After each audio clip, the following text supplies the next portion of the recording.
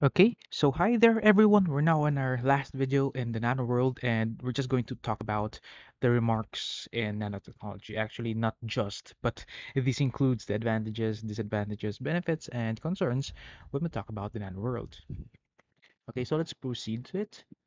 Um, let's go first and talk about the possible applications of nanotechnology here in our country, in the Philippines, since we're living here. So, what are the implications of this new science? Actually, not really, not relatively new, but for us, it is the new one, nanotechnology in society in the Philippines. So, first up, the applications of it can be in first and most importantly in information and communication technologies and semiconductors. So now, of course, this is given that when we have this nanotech, so of course our technology will be improved quite a lot. Also in health and medicine. Why is it in health and medicine? Even though it haven't reached us yet, but there are some predictions or foresight that in the future, some nano robots may go in during surgery. This is during surgery, wherein may go in inside a person's body and then go and manually operate inside the person's body without without with no more um human surgery, intervention going on, but nanotech can do that because nanotech, these small robots, can reach what a surgeon cannot. So those are foresights in the futures, but they are very possible to happen. So hopefully, it can also reach here in the Philippines. Also in energy, it has some possible application in on energy when we talk about solar and other types of energy creation.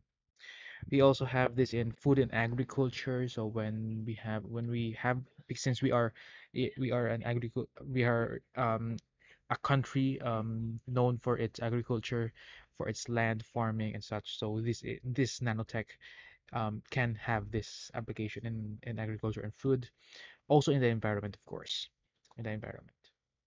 Now, what is our roadmap for the Philippines when we talk about nanotechnology? So as far as the Philippines is concerned, so this is our roadmap. First, we need to know and deal with the nanotech as much as its implications or applications in ICT, information and communications technologies, and semiconductors. We also need to have this. After that step, we will be having or using it in the health and biomedical, okay, as one of the most important parts, most important um aspects of our society, which is our health and the people living in it. Next, we're going to need to talk about its application in energy, then about in food and agriculture, then in the environment. So let's extend that a bit. After the environment, we'll be talking about health and environmental risks, because there will be risks, of course, in anything. And then we'll be talking about nanometrology. Okay, and furthermore, we will be increasing the public awareness for such. That is in through energy, through education. Okay, through education. So this is the nanotechnology roadmap for the Philippines, and hopefully, come 10, 15 years after this, after in the future, we can reach this such technological advancement. Now, after this, we're going to talk about the disadvantages and advantages of nanotechnology as a whole. So, what are the advantages and disadvantages of it? So, let's start with the advantages. Okay, of course. The good news first, right? Okay, so the advantages of nanotech. Okay, so we have here, first of all, this offers potential for new and faster kinds of computers, which is very possible. Okay, so the smaller our conductor is, our semiconductor is, so the faster it will our computers will be. So it is one of the obvious advancements or advantages of nanotechnology. Also, it can give us more efficient and power sources. That's why one of the applications of it, possible applications, is on energy. And again, like I said, it can give us life-saving medical treatments, though the medical treatments that surgeons or doctors cannot give, because only in the nano world, one can see such such things, okay, in our bodies. So how about for the disadvantage? So we have, of course, disadvantages for the nanotech. So first is there will be a disruption in our economy since this is a new thing. So there will be differences when we talk about the economic structure, okay, of our society. There are also possible threats to security, okay, since this is such a new one or um, some people may use this in the bad motives, in the wrong motives. So that's very possible in privacy, also health, and also in the environment. And let's talking about environment. So, what are the concerns and the benefits of nanotechnology and environment? Let's start with the good news. That's the environment, or that's the benefits. So it may improve the detection and removal of contaminants because we are dealing with very small world here in the nanoscale. So the bacterias and viruses can be um, detected already, or and since it's detected, it can be prevented, okay, in advance. The development of benign industrial processes and materials, okay, especially in ICT, in information communications and technology. And of course, we have these concerns when it comes to environment. So these are the benefits of it. Some concerns is that it can be toxic and high reactivity. Okay, as far as it has concerns in the environment. It may have pervasive distribution in the environment, so we don't know that. Um, but there will be some pervasive distribution in the environment, and there's no nano-specific environmental policy regulation about this. Okay, about this new nanotechnology. So hopefully in the future or in the near future, or maybe they have done already for those countries which employs this nanotech. So maybe they have already the environmental policy there. But as far as the whole world is concerned, so there's no nano-specific EPA so far. So that's for the nanotech and environment. Moving on, let's now try to see nanotechnology versus health. So let's start with the benefits of it. So again, it may improve the medicine since it can it can see, it can contain already, it can detect bacteria rather, bacteria and viruses. So we may also improve the medicine itself. Okay, since again we can delve deeper into an understanding human organs up until to the nano level. It could save lives by making diagnosis and treatment more effective. The same thing that I was talking a while ago. Some concerns when it comes to health may be the ability to cross cell membranes and translocate in the body. So since they're very small, they have they can cross cell they can cross the cell membranes, and of course, they can do some things that cannot be done before inside the body since they can access very small things. So um, those are some concerns of it.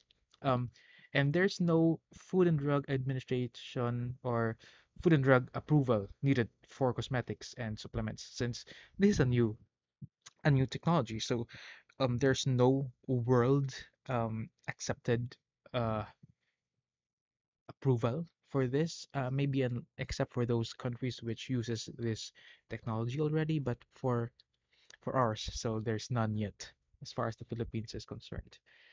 Moving on with the economy, the nanotechnology and economy.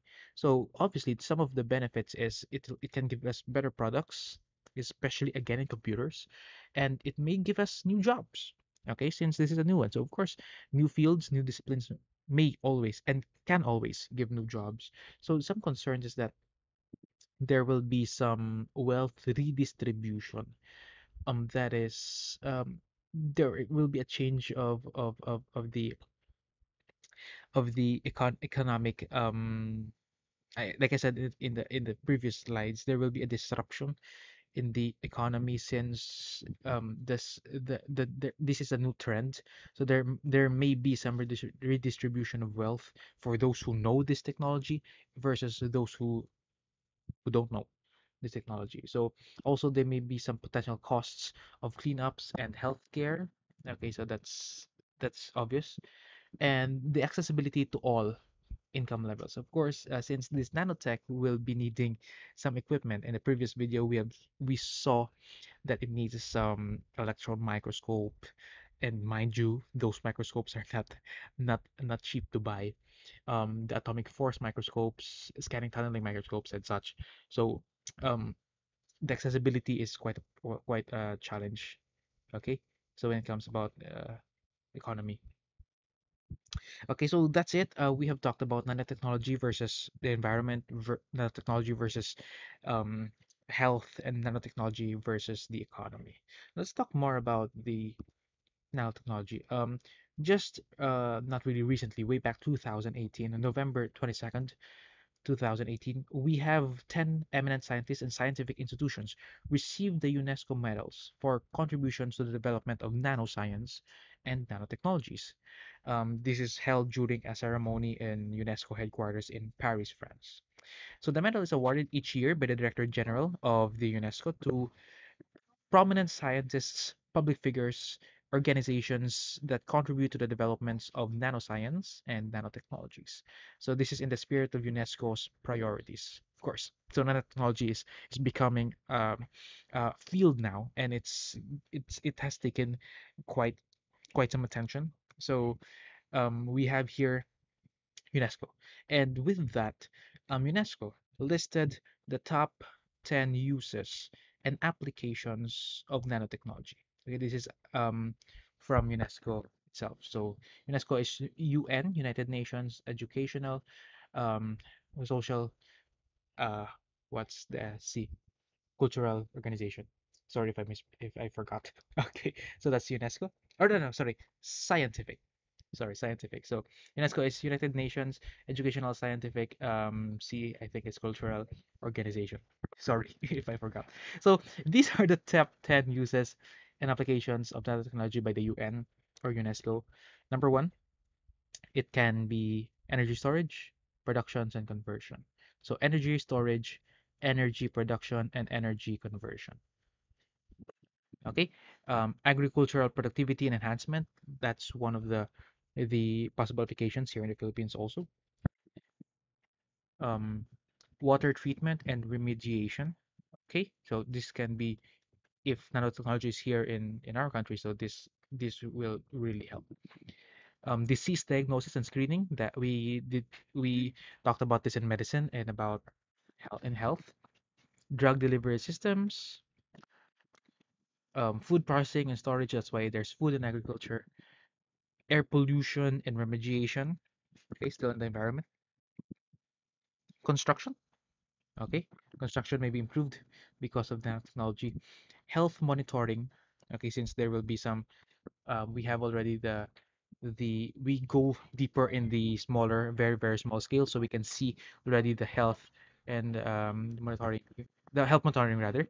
And then we have number 10, vector and pest detector and control. So since this is still part of the environment, so since we can go into in the smaller universe, so therefore we can detect the test that the pest and also the, bac- the bacteria and viruses. So those are the top 10 uses and applications of nanotechnology by UNESCO.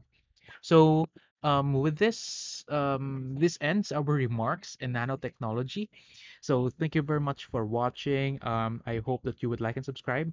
And before that, sorry, this is my reference for these slides. So um, I think Levi Cruz, sorry, Levi Y. I'm not sure, but this is my source for these slides and these videos about nanotechnology. So thank you very much for staying with me for the rest of the videos. I think I have created 4 or 5 videos for nanotechnology, and thank you for being here. So I'll see you in the next chapter in the Science, Technology, and Society, and thank you very much. Again, don't forget to hit like and subscribe, please. Okay, thank you very much.